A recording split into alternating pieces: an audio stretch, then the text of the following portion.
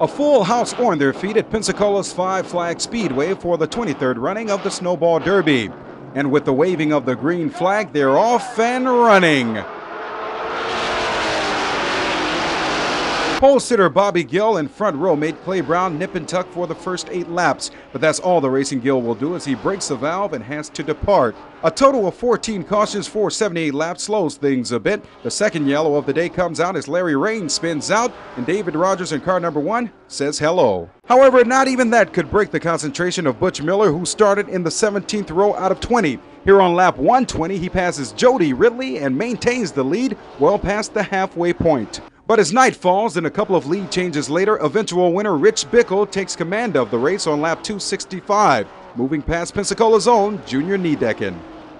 Bickle runs a tough race the rest of the way, holding off Niedecken for the trip to the winner's circle.